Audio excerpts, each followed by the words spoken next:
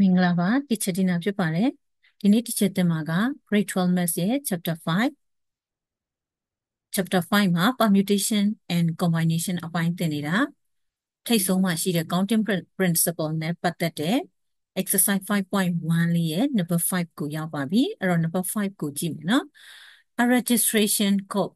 Registration code or register tene code lady, she consists of two of the 12 different capital letter. So စလုံးအကြီး ABC ကနေ L အထိတယ်နော် ABC ကနေ L အထိဆိုဘယ်နှလုံးရှိမလဲ A B C D E F G H I J K L 12လုံးရှိမယ်နော်သူလည်းပေးပြီးသားနော်ဒီမှာ12လုံးလို့ပေးပြီးသားအဲ့တော့12လုံးရှိမယ် followed by one of the 10 digit ကနန်းကကြတော့3ညကနေ9အထိဆိုတော့10လုံးရှိမယ်နော်အဲ့ဒါဆိုရင်သူကတွဲမဲ့ example အနေနဲ့ကဘယ်လိုလဲဆိုတော့letter က2ခုကဏန်းက1ခုအဲ့လိုတွဲမှာနော် How many codes are possible to generate ဆိုတော့ code အမျိုးအစားဘယ်နှမျိုးရွေးလို့ရမလဲတဲ့ဒါဆိုရင်ပထမ A ရဲ့မေးခွန်းကိုကြည့်မယ် if the repetition of the letter is allowed repeat ပြန်ထပ်လို့ရတယ်နော်ဒီမှာရှေ့မှာ letter 2ခုရွေးတဲ့အခါဒီ letter ဒီဘာလုပ်လို့ရလဲပြန်ထပ်လို့ရတယ်ဒါဆိုရင်ကလေးတို့အခုတွဲရမှာဒီဘယ်နှမျိုးရှိမှာလဲ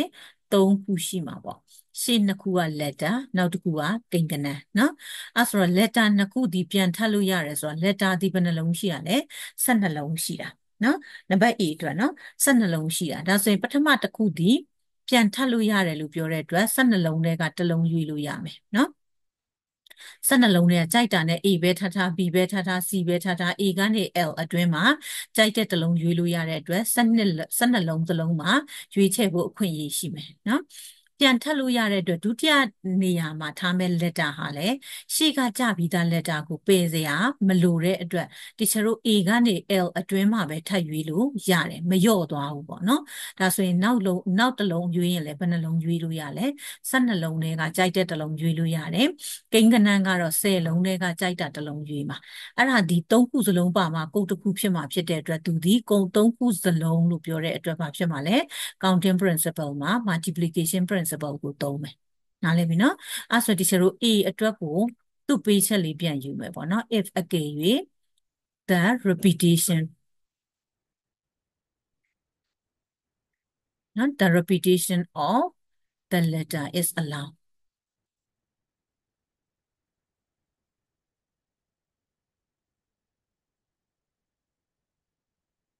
ပြန်ထပ်တာကိုခွင့်ပြုခဲ့မယ်ဆိုရင်ပေါ့နော်ဒါဆိုသူရဲ့နီလန်းဒီfirst letter နော် first letter မှာဘယ်နှခုရှိမလဲ12ခုရှိမယ်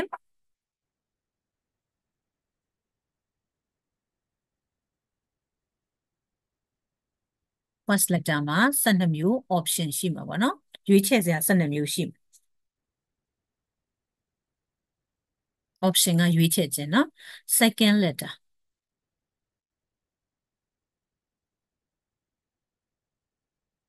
second letter မှာလည်း12 option ပဲနော်12 option ရှိမယ်ပြီးရင်ဒီရှိတို့ digit ကကြတော့ဘယ်နှခုရှိမလဲ10 option နော်ဒါဆိုအဲ့ဒါကိုဘာလုပ်ပေးမှာလဲမြောက်ပေးမှာဖြစ်တဲ့အတွက် the number of way ပေါ့နော် the number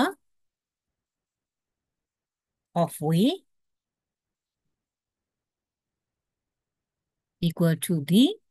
12 into 12 into 10ပေါ့နော်အဲ့ဆိုချက်တော့ဘယ်လောက်ရသွားမလဲဆိုတော့1440ကုတ်ပေါင်းအမျိုးအစားပေါ့နော်1440ကုတ်ရမယ်ဒါဆိုရင်နံပါတ် A နားလည်မလားရမယ်နော်ကဲဟုတ်ပြီအဲ့ဒါဆိုချက်တော့နံပါတ် B လေးကိုကြည့်မယ်နော်နံပါတ် B က if the repetition of the letter is not allowed ခွင့်မပြုဘူးเนาะပြန်ထပ်ခြင်းကိုခွင့်မပြုဘူးဆိုတော့နံပါတ် B ကပြန်မထပ်ရဘူးလေအဲ့ဆိုပြန်မထပ်ရဘူးဆိုတော့ပထမ letter ကတော့12လုံးတည်းကကြိုက်တာရွေးပေါ့เนาะဒုတိယ letter ကျတော့ပြန်ထပ်လို့မရဘူးဆိုတော့ပထမတစ်လုံးရွေးထားပြီးရင်အဲ့တစ်လုံးပြန်ရွေးလို့မရတော့ဘူးဆိုတော့အဲ့ထိတ်ဆုံးမှထားပြီးသားတစ်လုံးကိုပယ်ရမှာဖြစ်တဲ့အတွက် second letter နေရာမှာဘာဖြစ်သွားမလဲ 11ဖြစ်သွားမှာပေါ့နော်10ကတော့ပြောင်းလဲမှုရှိလားမရှိဘူး digit ကဘာမှမပြောထားဘူးဒါကြောင့်မလို့12 11 10ကိုမြောက်ပေးမှာဖြစ်တဲ့အတွက်ဒီမှာပေးချက်ကိုရေးတဲ့အခါဘာဖြစ်သွားမလဲ B က if repetition of the letter is not allowed ပေါ့နော် not allowed မှာထိတ်ဆုံးက12ဒါကဒီမှာပဲပြင်ပေးလိုက်တော့မယ်နော်ဒီချက် is not allowed နော် not allowed ခွင့်မပြုဘူးဆိုရင် first letter ကတော့12 option ပဲ second letter က11 option ဖြစ်မယ် digit က10နော်ဒါဆိုရင် the number of way ဒီ12ရဲ့11ရဲ့10ရဲ့မြောက်မှာနော်အဲ့ဒါဆိုကလေးတို့ဘယ်လောက်ရသွားမလဲ1320ကုတ်ရနော်ကုတ်မျိုးစားပေါင်း1320ကုတ်သဘောပေါက်လားဒါလေးက B ပေါ့နော်ကဲဟုတ်ပြီအဲ့ဒါဆို C ကိုစဉ်းစားမယ်နော် C ကိုစဉ်းစားမယ်ဆိုရင် if two letter in the code must be the same ဆိုတော့ဘာဖြစ်ရမလဲတူညီရမယ်အဲ့ဆိုတော့ကုတ်မှာရွေးတဲ့ letter နှစ်ခုဟာတဲ့ the same ဖြစ်ရမယ်တဲ့ဆိုတော့ the same ဖြစ်ဖို့အတွက်ဆိုရင်ဒီချက်တို့ဒီဘယ်နှခုရှိမှာလဲတူညီတဲ့ letter ဆို A A B B C C เนาะအဲ့လိုမျိုးရွေးမှာဆိုတော့ဘယ်နှခုရှိမလဲအမျိုးအစားက12လုံးရှိမယ်เนาะဟုတ်ပြီအဲ့ဆိုသူမေခွန်းပြန်ကောက်မယ်เนาะ if two letter in the code must be the same เนาะ must be letter နှစ်ခုက the same ဖြစ်မယ်ဆိုရင်ဆိုတော့ same letter ကဘယ်နှခုရှိမလဲ12ခုရှိမယ်เนาะ12 option ပေါ့เนาะ digit ကတော့ပြောင်းလဲမှုမရှိဘူး digit ဒီ10လုံးပဲเนาะအဲ့တော့10 option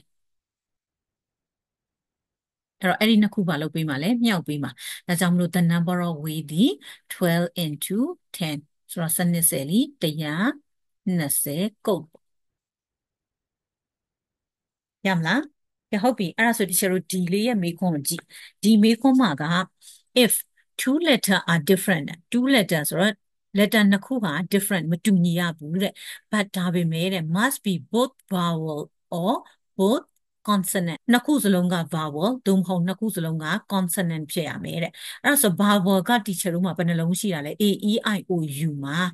L အထိပဲဆိုတော့ U မပါတော့ဘူးပေါ့နော် U မပါတော့ဘူးဆိုတော့ A E I ပေါ့သုံးခုရှိမယ်နော်အဲ့ဆိုတော့ vowel က3ခုရှိမယ်နော် consonant က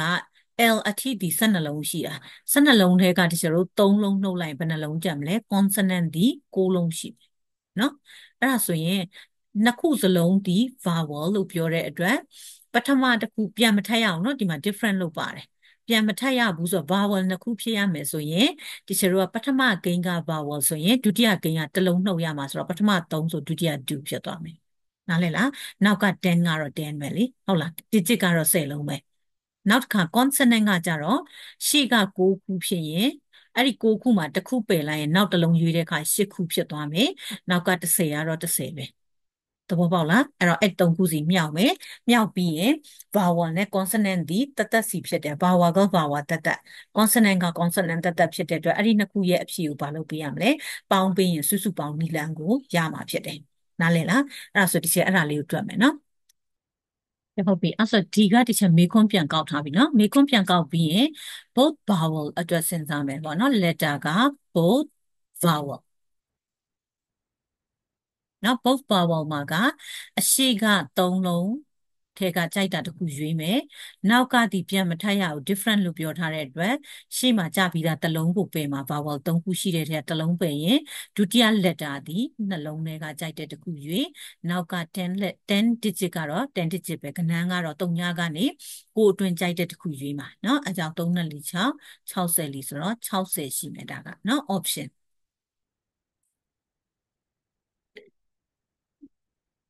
ကုတ်လို့ရေးလဲရတယ် option လည်းရေးလို့ရပါတယ်เนาะပြန်ဟုတ်ပြီအဲ့ဒါဆိုရင်ဒီလို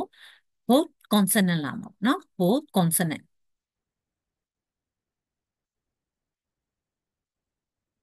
အဲ့တော့ consonant က6ခုရှိရဲဆိုတော့ထိပ်ဆုံး letter ဒီ6ခုတွေကကြိုက်တာရွေးနောက်တစ်ခုဒီပြန်မထပ်ရဘူးလို့ပြောတဲ့အတွက်6ခုထဲမှာရှေ့ဆုံးတစ်ခုကိုပယ်လိုက်ရင်8ခုဖြစ်မယ် digit ကတော့10ခုတွေကကြိုက်တာရွေးပေါ့เนาะအဲ့ဒါဆိုတော့9 82ဆိုတော့920ရှိ နော်ကဲဟုတ်ပြီအဲ့ဒါဆိုရင်အဲ့ဒါရပြီးပြီဆိုတချို့တော့ဒီနှစ်မျိုးဒီတီးခြားစီဖြစ်တဲ့အတွက်အဲ့ဒါကို number of way ဆိုရင်ပေါင်းပေးရမှာဖြစ်တဲ့အတွက် the required number of way ပေါ့နော် therefore the required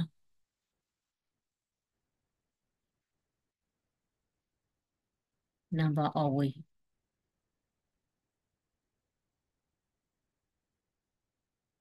equal to ဒီဘယ်လောက်ဖြစ်မလဲနှစ်ခုပေါင်းမှာဆိုတော့60ရယ်